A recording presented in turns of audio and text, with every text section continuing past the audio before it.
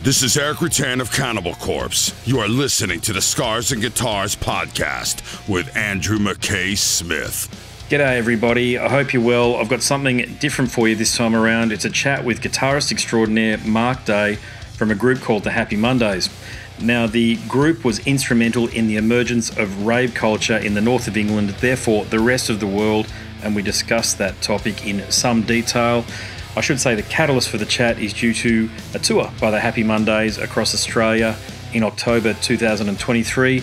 Elsewhere, we discuss co-founder of the independent label Factory Records, Tony Wilson, and also the Hacienda nightclub. If you're keen, check out the movie 24-Hour Party People, and there's a lot of biopics and that sort of thing and deep dives into the Hacienda and Factory Records available on YouTube. In addition, Mark is a great guitarist, so it was cool to talk to him about his thoughts on playing guitar in a band where it's not really noted for excellent guitar playing, but it is certainly there. Okay, so here he is, Mark Day from the Happy Mondays. So, what do you want to talk about? Are you still in the UK or do you live abroad these days? No, I'm still in Manchester. Yeah, you haven't been inspired to go abroad to Spain or Portugal or somewhere like that? No, my mates are here. I don't want to isolate myself and become a nomad in the hills with nothing to do and even slower internet than I've got now. I'm quite happy, thank you. Yeah, my family's here. That's great. Yeah, no, that's even great. though I don't see them. Oh, really? Yeah, no, I can relate to that. God almighty, yeah. They sort of spread all over the place or just locally? Just about a mile away, probably, 2 miles away, but it's my brother. Never see his family, never bother, so there you go. It's the deal, isn't it? I do try, but it's very trying.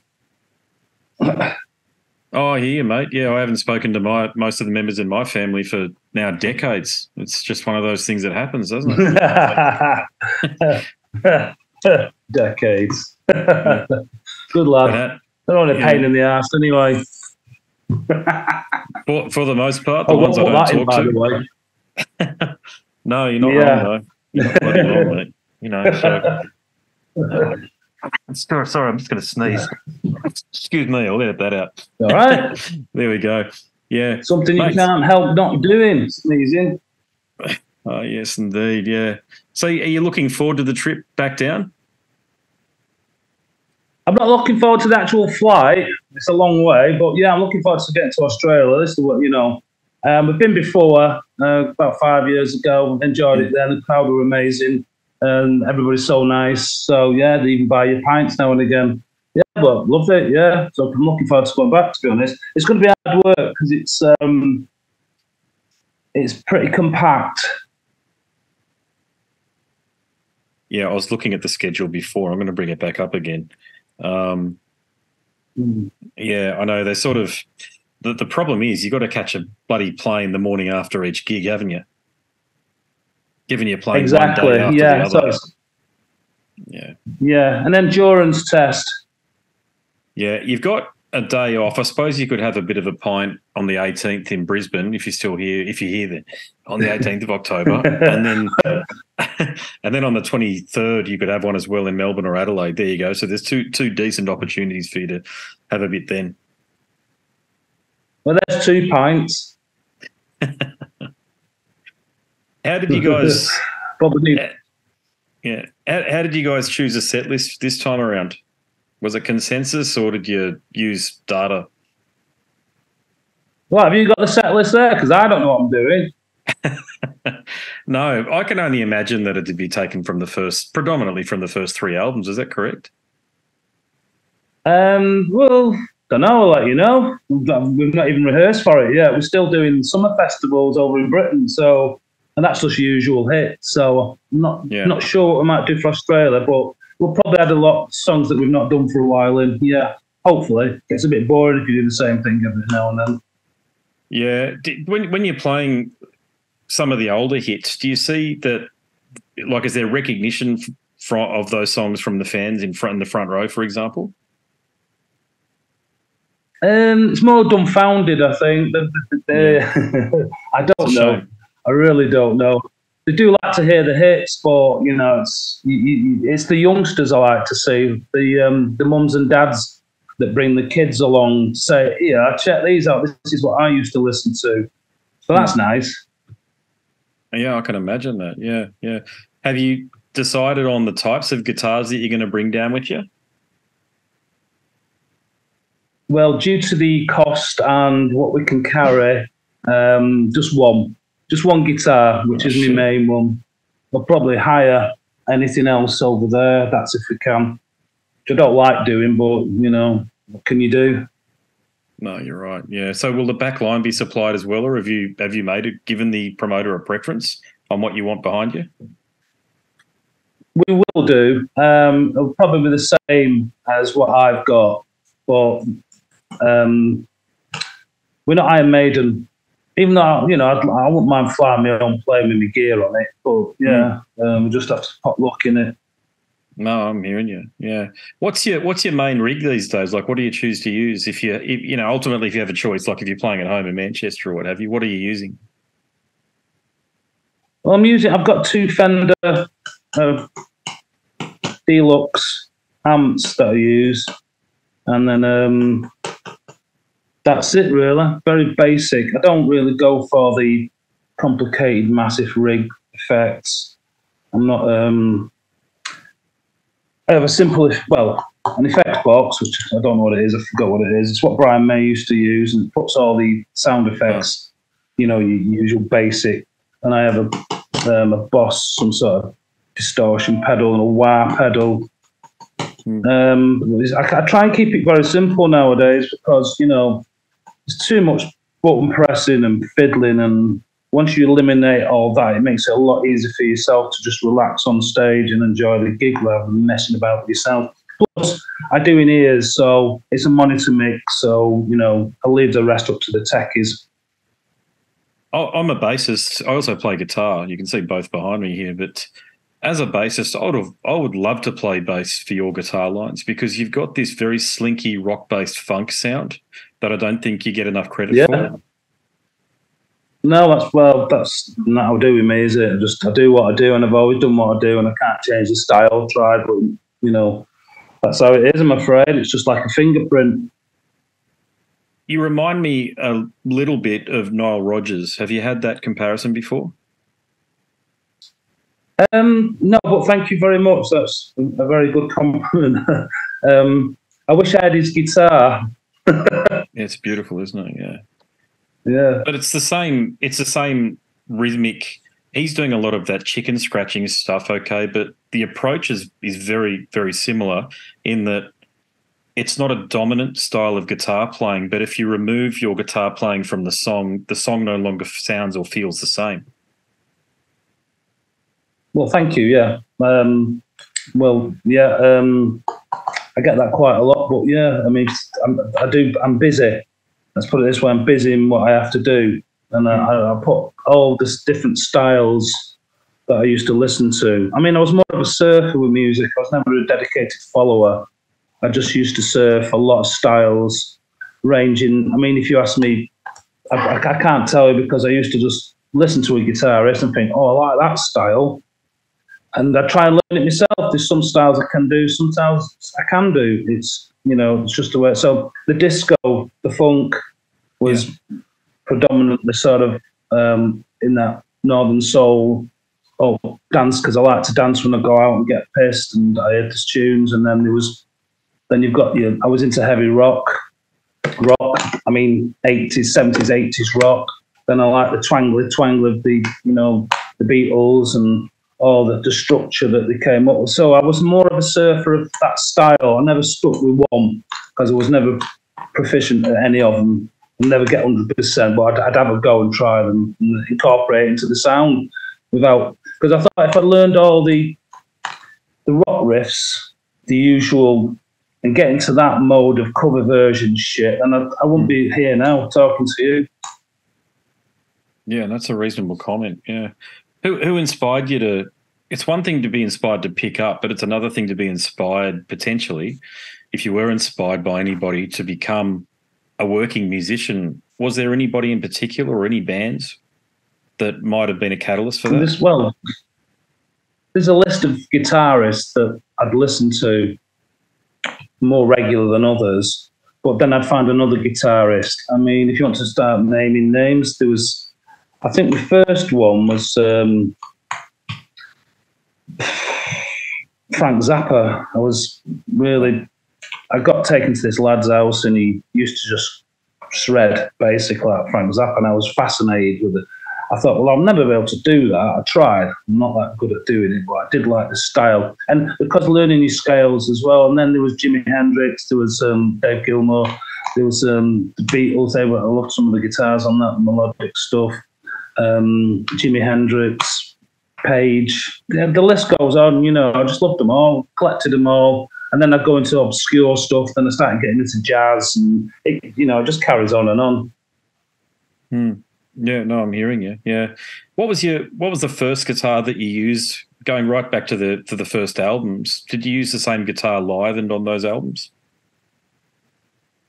Well, didn't have much money in them days, so I do remember buying my first electric. I think it was an Ario Pro 2, probably Nice. copy. All right, yeah. Yeah, when they first come out, and you know, it was my pride and joy because I had a guitar case, and that was when I went to meet Sean and Paul to do some sort, just get together and do a cover version of and see how it works. But I turned up with the Queen T-shirt on, and they were like Perry boys, total different fashion sense.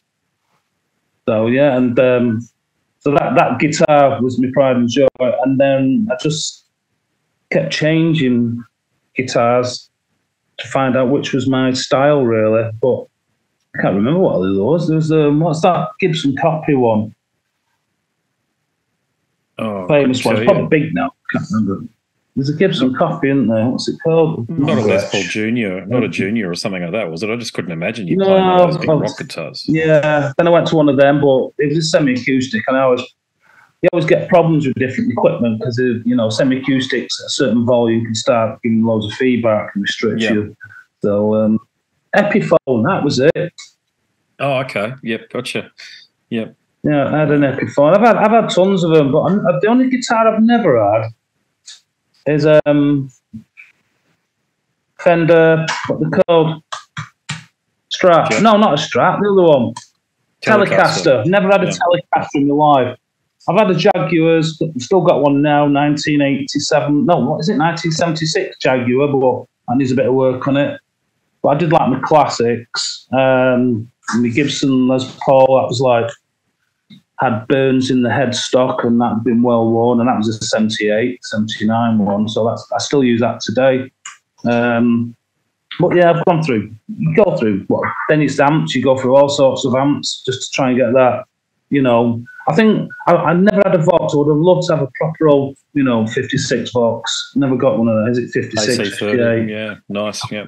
Yeah, AC30, I got shown them. But you see, it was that transition between valves and transistors, wasn't it? Yeah.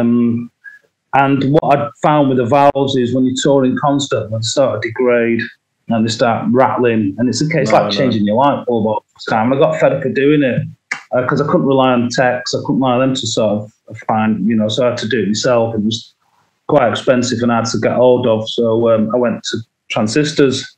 There's one that's not, well, Alan Holsworth used to play with the amps, and they used to know his mate. Is it Alan Holsworth? Is he a guitarist? Yeah, that's the guy. He's the original shredder. Yep, the guy who influenced Stevie. Yeah, well, I can't remember the name of the amps. I'll give it away for some reason, but I had one of them for a while, and that was quite good, and that was my first one. And after that, I can't remember what I had next. But guess what? I'm back on valves again. Well, it's a bit easier, isn't it, these days, to do something like that than to solid state. Solid state isn't the home ground, if you like. It's not the Old Trafford, if you like, for guitarists, because it's more about economy with solid state. I use solid state stuff because I'm a bassist and it works, but there's nothing like a good old. They're really good. Yeah. I'm just an old fart, aren't I? I like my big round sound. Yeah. I don't blame you.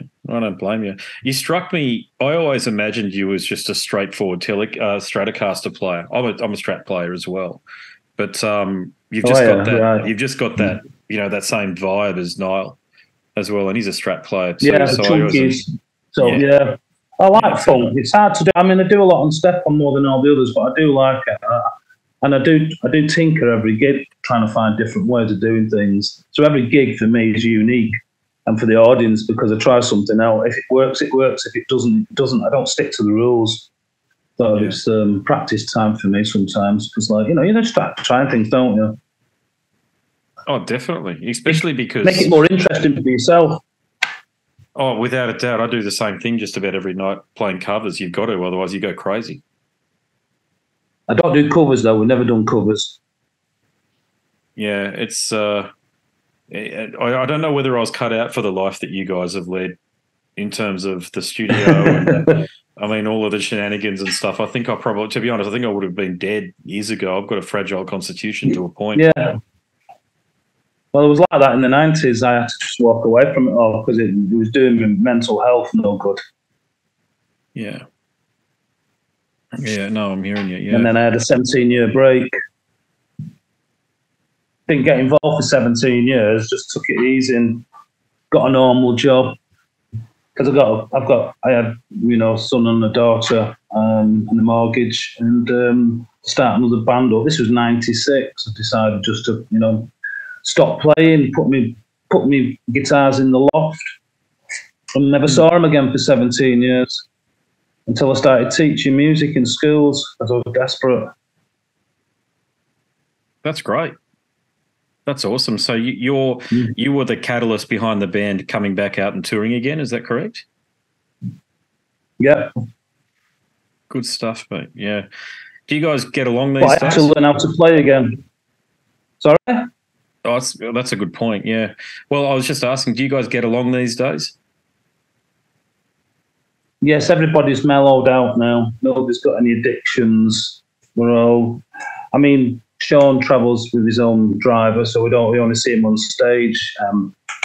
Bezzy's great. Yeah, we all get on now. Yeah, well matured. I mean, if they're 40 years you don't, then there's something wrong, isn't there?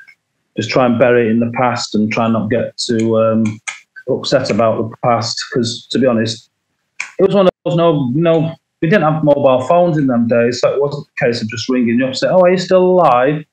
There was none of that. So I didn't hear it from anybody for like 17 years. And you mentioned up top, you just mentioned a moment ago that you had to learn how to play again. So did you come back a better guitarist, do you think? Yes, because I started teaching in schools, and I'd never learned your rock riffs that other guitarists learn, like your Back in Black and, all the other rock riffs, and I had to learn all them. I've never done them before because that's what the kids wanted, and it was an education for me.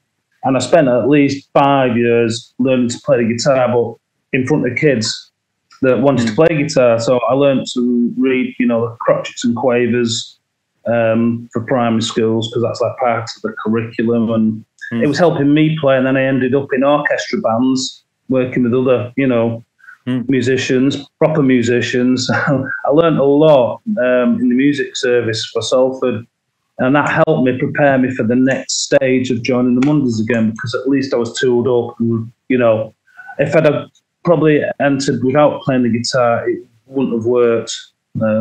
So luckily it did. But trying to remember the songs was, because it wasn't written down, it was all in my head. And I had to try and remember what I was playing 30 years ago, which was weird how it works. It came back just like, I do remember playing it, but it was finding all the notes in the right area of the fretboard that was, and I didn't look at videos. It was constant trying to dig back in your subconscious to try and remember, how did I play that again? Involving capos, tunings, and all that shit. And it came back. I don't know where. Funny, the brain, isn't it? It is, yeah. Did you listen to Happy Mondays at all in that 17-year break? No, hated it. That's common. Like a bittersweet sort of, memory that I tried to, because I got kicked out of the band, and I hadn't got a problem, if you know what I mean. Sorry, that's my phone going off.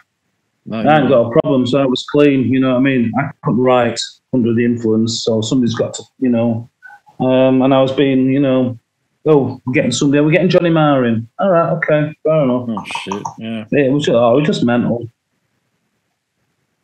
Why did they want to bring Johnny in when they've already got you? You asked the band that. Yeah. It's a big story. If you know the story, there's a video of Johnny Marr on YouTube explaining what had happened. If you've got 5 minutes, watch. It's funny. Check it out. Yeah. Well, you've got Johnny's a great guitarist, but so are you. You've got you've got a sound that if people want to dive into how to play funk and groove riffs over the top of dance music, you're the guy. You're the guy that pioneered that sound. Johnny did something else. Johnny did something completely different. Yeah, but he experimented with his amp sounds and his 12 strings and, his linking two guitars together. I didn't have that luxury, really, because the more money you've got, the more time you can spend in the studio. And we were quite under pressure to get things done for Factory because Factory was under pressure and they were expecting stuff, so you didn't have much time to faff about in the studio, really. But, I know Johnny's brilliant. We get on with him, and his guitar style is totally different than mine. Yeah, that's what I mean. Yeah, he's probably a lovely fella. It's not about him as a person, but yeah, I just couldn't imagine. I'll have to go and check it out. Obviously, I haven't dived into that aspect of the band's career, but some bands, they make some odd decisions at time. You talk about Iron Maiden, they brought in a singer who was untried and untested effectively, certainly at the level that they were at, and it failed miserably. The 90s, if it was in the 90s, mate, the 90s were not kind to most rock bands. No, well, that's another thing you see, because punk ended prog rock. The Iron Maiden bands all went, the rock and roll, the heavy rock bands sort of was a niche market, and the 90s just totally changed what happened in the 70s or 80s with punk. So, yeah, and they had to have their own niche, didn't they? Like you say, it wasn't kind. No, exactly, yeah. You mentioned Factory Records there. I mean, you guys are intertwined with the Factory Records story. So do you think that the co-founder of Factory, so Tony Wilson I'm talking about, and also the founder and manager of Hacienda Nightclub, do you think he's certainly in the media enough? You can find him through YouTube. I know he's long departed, God rest his soul, but do you feel like he gets enough credit for what he did within the scene? Well, he's had places named after him. So in Manchester, yeah, he does, and everybody knows who he is. So you might have a statue somewhere. There's an area called Tony Wilson, something of his memorial. Yeah, he does get recognition. Yeah, there's pictures everywhere of him. So yeah, and then knew him. He was great. If it wasn't for him, we wouldn't be here, because he looked at these, Salford lads who were just learning the trade, weren't going anywhere, but he believed in us where nobody else would. London didn't want to know us, or the record companies, and he just gave us what we wanted. He loved Sean, he loved his lyric writing, he thought we were gritty and northern, and, if it wasn't for him, like I say, we won't be here now. He gave us a great break. I miss him a lot, really. So sad what happened to him. Died young. He's only a few years older than I am right now talking to you. Yeah, exactly. Yeah. I don't think it was Phil Sachs, but I watched a series, and just before we got on the call, actually, and there was one of your managers. So this is 1988. Whoever was managing you then was saying that he was told not to manage you guys because you guys were a notorious band. You were very difficult to manage. What did he mean by that, do you think? You mean Nathan McGough? It must have been, yeah. I just couldn't find his name online anywhere either. That was all. Well, yeah, we probably had a point because we didn't give a fuck.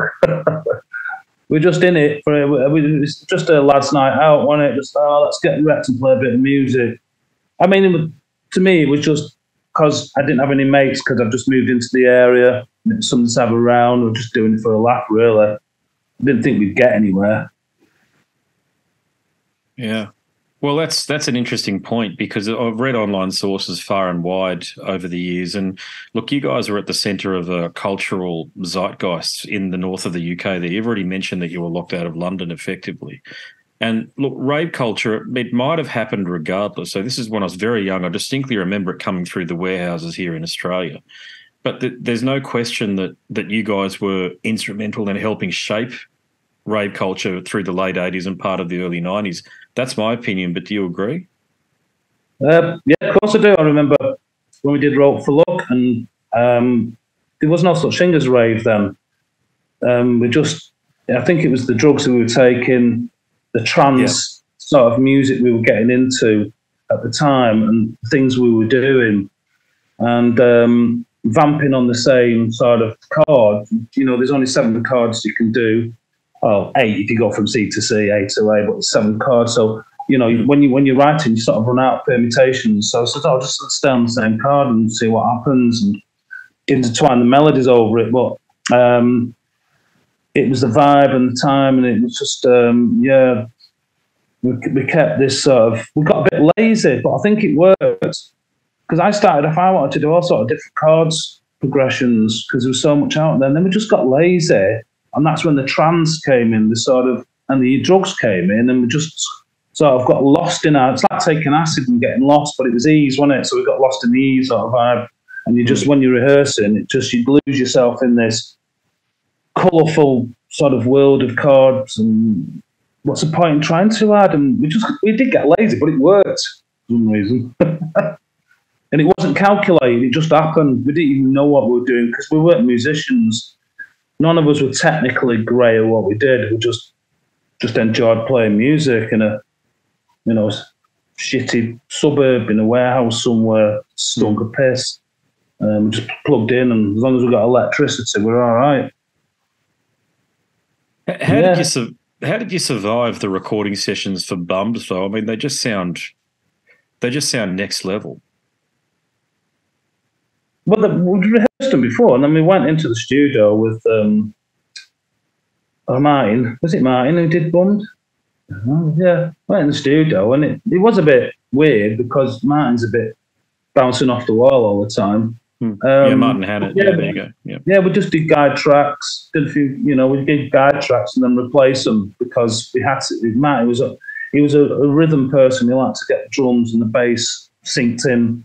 Once he got that, then he could rely on the rest, the sugar and spice, like the guitars and keyboards over the top. But yeah, it was a bit hellish. Yeah, but we didn't think about it. Just that was the norm at the time.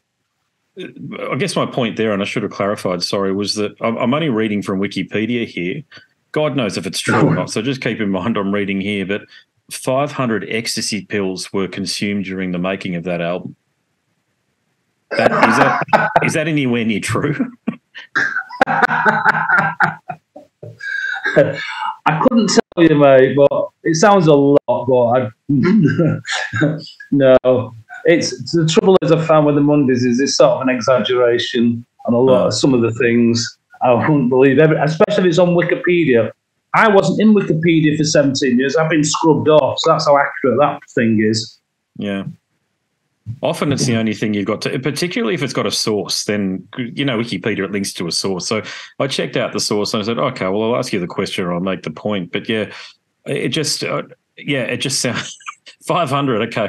50 is one thing. 500 is something else completely different. No, you can't even work. You can't even do anything. It's just, if you're going to do it, it might as well be a smackhead and lie on the floor.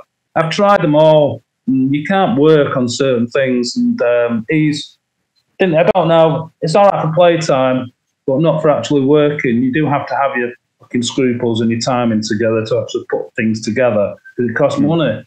And if you're off your head, how are you going to do it? No, I agree. Yeah, it's tough to play after 3 beers, let alone bloody getting smashed, isn't it? You know, on something else, because you just don't function. You might think you do, but when you listen back to the recording, it's horrible. Well, I've done a load of things on that stuff, and they're just like, you know, when your neck starts bending, I mean your guitar neck, and you start seeing shit that you shouldn't be seeing, then you realise, no, I can't work on this stuff. No, yeah, no, I get you. Yeah. Hey, did Tony Wilson, did he ever push for success, like really give you guys a good nudge for success in the United States? In the United States? Well, yeah, we went over, but the American audience are totally different. And it's like the Beatles, they're a bit sceptical about, you know, bands going over. It was okay, it was a good tour. It was a massive country like Australia. There's a lot of... Tony did obviously finance that, and I think, you know, when you, in hindsight, you think, you know, you've got to do it on budget, but we didn't. You say, just went. There was a lot of waste. But there always was in factory, a lot of waste, and it wasn't our fault. Definitely wasn't our fault. A lot of waste, as in bad business decisions. Decisions and money, yeah. Well, I'm straying off the track here because I've got like 40 years of Happy Mondays experience, so, you know. Yeah. Was the Hacienda, it's sort of built up as this legendary, of course it is legendary, I'm not saying that's a red herring or what have you, but for you, as someone who was right at the centre of that scene, was it, when you read back about the way people are describing it who weren't there, eulogising it, this sort of thing, can you relate to any of it, or was it just another place for you to go to have fun? Yeah, it was another place just to go and have fun, because it wasn't that, when we used to go, it wasn't that busy. You got a lot of students going in there, and then it attracted a different audience, and obviously we just signed to factory, so we got a free ticket to go in, so that was our main place. We'd go to town, have a few beers and go straight in there, and it changed, and then the ecstasy got involved, and then became some sort of then music, and I think Madonna played on stage, and then we were playing on stage, and all. It was a showpiece for factory to put all the new bands on, and old bands as well, New Order. So, and I think it was from us playing, the whole factory team creating that vibe that created that legacy that we have now. Yeah, that's a good point about legacy. I haven't checked, but have you written a biography? Is a biography of yours out there yet? What, my book? Yeah. I'm not even started. I don't know where to start. Probably one day. But you never know. I might get Alzheimer's. You don't know. You should do it. Especially given your experience, and you were there. You're at the centre of it all. You should do it because it's an important historical artefact. Those memories. I'll have to get somebody to follow. I'll probably talk more when I've had a lot of drink, because it all comes back, flooding back like some, you know, nightmare. Wake up in the middle of the night sweating, thinking, did that really happen? Yeah, I understand these things. Yeah, no, that's great. Yeah, no, that's cool.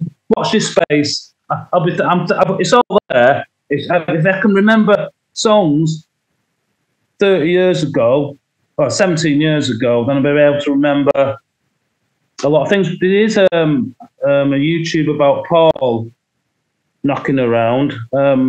Paul Ryder's ex-wife's done some podcast, and there's some stories on there that you might find interesting. Okay, yeah. Oh, it's more your individual take on these things, because there's one thing hearing, especially if it's a third party, if you like, someone who wasn't actually part of the band, but the people who were there, you guys have the most interesting take on things, because they often can be the most abstract. Yeah, there was all sorts of stuff going on. Yeah, it was. Don't know, I could be here all day talking. No, that's all good, mate. Yeah. No, that's fair enough. Look, I know you've got another one in about 25 minutes' time or so, mate, so I'll let you get off. Oh, is that what it is? Right, I was just looking at Go and get me dinner. I think it is anyway. That's certainly the schedule I got sent. Had it sort of the blocks laid out like that. But oh yeah, Matt Phillips. Yeah, he's next, isn't it? Well, it's lovely. It's Andy, isn't it? Spot on, mate. Yeah, that's it. Yeah. Yeah. Okay. Well, it's lovely to talk to you. I'll go and get another cup of tea, and I'll start again. Go for it, brother. No worries. It's different. Is that tea or beer? Peppermint tea. Yeah, it's peppermint tea. I thought it was a pint pot then. I was going to say, good lad. No, I tend to find if I drink when I'm doing these episodes, I tend to find that I talk too much. And I have a great time, but when I listen back to it and go, what was I thinking? So that's why I don't do that. Well, that's why I say it's best dinner time. Before my hands start shaking, you see. Oh, mate, yeah, we all get them. Don't worry about that. Well, I'll be in the audience when you come down, mate, so I'll have a pint for you in the crowd when you're playing. Get you backstage or something. Yeah. Oh, it'll be lovely. I'll talk to John about it. We'll see what we can arrange. Yeah, definitely, yeah. It's not that great, to be honest, but there you go. Nice to Everybody to thinks it's the best place. Yeah. Yeah, I've done it a fair bit. I know what you mean. It's you just try as a fan. I just try not to intrude. I just go, hey, thanks, great show. No, it's fine. It's fine. I'm all right. It's the rest of them that don't like, either. Oh God, yeah. There can be some punishers. Some people are a bit over enthusiastic and overzealous. I've seen that a few times, but I think if they're just regular people and they go, great show, that sort of thing, and they're a bit more, But it'd be different. It'd be different in Australia anyway. Yeah, we're typically a bit more laid back and a bit more egalitarian about things. Yeah, exactly. Yeah. Not as many nutters as we've got over here. So I hear. I may be wrong. I don't know. You know why it's true? It's because there just isn't as many of us over here as what there are over there. Yeah. So true. Yeah. So per head per capita, mate, we might have the same amount, but there just isn't as much overall. So there you go. Yeah. All right then, Andy. Nice one, mate. Thanks, nice to talk to you. Likewise, it's been great. See you in October, is it? Yep, it's definitely it's in October. There you go. No worries, mate. All right, talk to you then. See you later. Okay. So there you have it. Something a bit different. I like to throw something in from left of centre occasionally, just to mix things up, and I appreciate that you as the audience, you stick with me on some of these things. But Mark is an excellent guitarist. Do go and check out some of his chops on those Happy Mondays albums from the late 80s and early 90s. They're a band that was somewhat of a guilty pleasure, I'll say that, but bugger that, they're a great band. Got some good vibes, some good tunes, and I would have loved, as I mentioned in the chat, to have played bass along to some of his guitar lines. Back in those days, what a time to be in a band it must have been. All right, so if you like that chat, there are more over at scarsandguitars.com, and I know you like listening because you're a smart audience, and I've written a book. Check it out. Click the link in the banner on the website and you'll be taken to a marketplace of your choice. You know what to do from there. There's some more information to share with you about the book in the moment, but before we get to that, I'll bid you a fond farewell. My name is Andrew Mackay-Smith and I'm the host of the Scars and Guitars podcast. Until next time, it's a goodbye for now. This is Eric Rattan of Cannibal Corpse. You are listening to the Scars and Guitars podcast with Andrew Mackay-Smith. I've been the host of the Scars and Guitars podcast since 2017. The first musician I interviewed for the show was David Vincent from Morbid Angel, and things have just snowballed from there. In all, I've posted almost 650 podcast episodes featuring conversations with many of the leading lights of rock, heavy metal, and beyond. It just got to a point where I thought, I need to write a book about all this, so that's exactly what I did.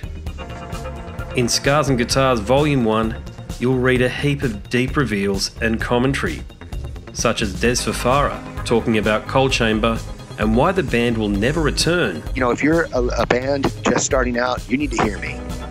Do not start a band with partners. Ever. Yeah, wise words there. Sage advice, mate, for anybody. Don't ever, because I can't go do Coal Chamber right now unless I get others involved. Phil Anselmo talks about the episode in his career which gives him the greatest sense of accomplishment. I think the staying power of the fans and the staying power of the songs, whether it's Pantera, Down, or Superjoint, the fans remember the songs. Alex Skolnick from Testament confirms that, yes, playing the guitar in Ozzy's band is anything but an ordinary gig. Will Silent Oz from Dimmu Borgir write a book? Pa from Sabaton. gives advice to people who want to start a band. Look at the team around you, look at the bandmates. If the guys want to be on the stage, then it's all cool. If the guys want to be backstage, then it's not going to be cool. Current and former members of Cradle of Filth discuss the band's seminal 90s material. Read about the reaction to George Lynch and Mark from Suicide Silence's comments when they throw shade at then President Donald Trump. We have this idiotic monster, this egotistical, self-aggrandizing, complete piece of shit in there. I just can't understand how we've gotten to this place. And yeah, we kicked a hornet's nest with Sepultura. Percussive overlord Gene Hoglan talks about recording with Chuck Schuldiner. Chuck was always, he was very open-minded, and he was into having his musicians that were playing with him just reach out for the best stuff that they had. Phil Campbell from Motorhead discusses what it takes to get sober. John Five answers his critics who dismiss his tenure with Marilyn Manson. My name is John Five, and Manson gave me that name, and I had some of the best years of my life in that band and learned a lot. And we get the lowdown on Treyarch Zagtoth from those who would know, including his mother. All across Scars and Guitars Volume 1, there are moments of tension, relief, tragedy, exhilaration, and throughout it all, you'll obtain insight that I believe no one else has managed to obtain from many of your favourite artists. So treat yourself. Scars and Guitars Volume 1 is currently available as an ebook with a print edition on the horizon. Follow the links attached and download a sample. I'm sure you'll be compelled to read the whole book.